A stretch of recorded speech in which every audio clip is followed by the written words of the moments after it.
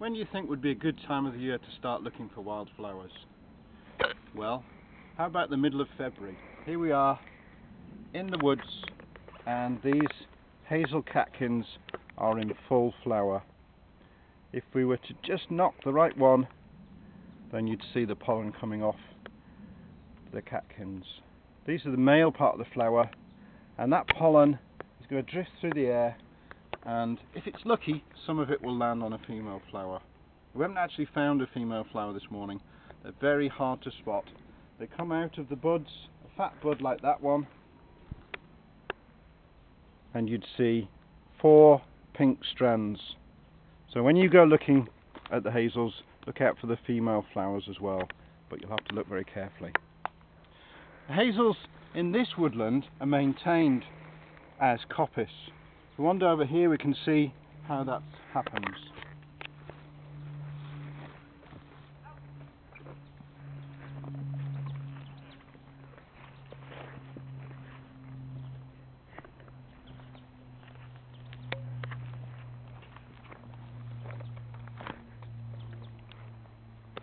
On a cycle of roughly 20 years, the hazels are chopped down. So you can see these hazels were chopped down last year, and already in 1 year they've grown so much.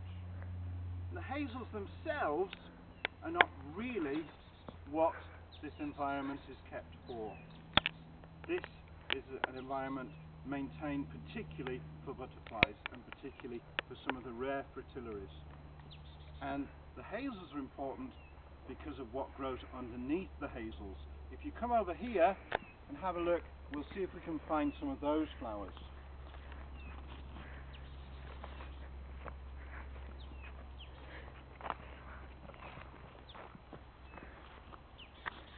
So, not so much flowers but plants.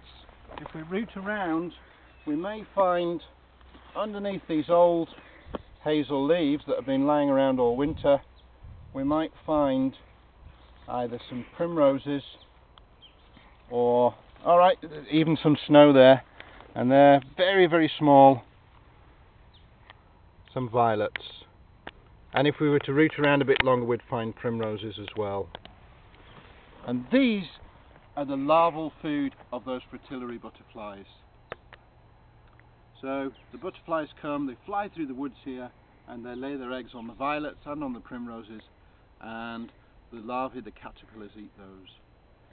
So what we've created here, what has been created here, is a very diverse environment with all these plants working together to provide just the right conditions for some very rare and special wildlife.